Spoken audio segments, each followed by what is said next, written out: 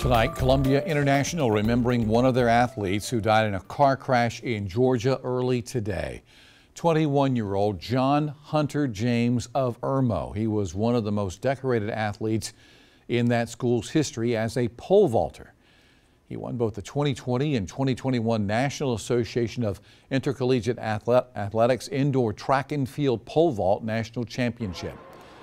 This is video of James that Columbia International sent us of him competing in pole vaulting and winning that 2020 National Championship. They say he was a senior. He was majoring in business.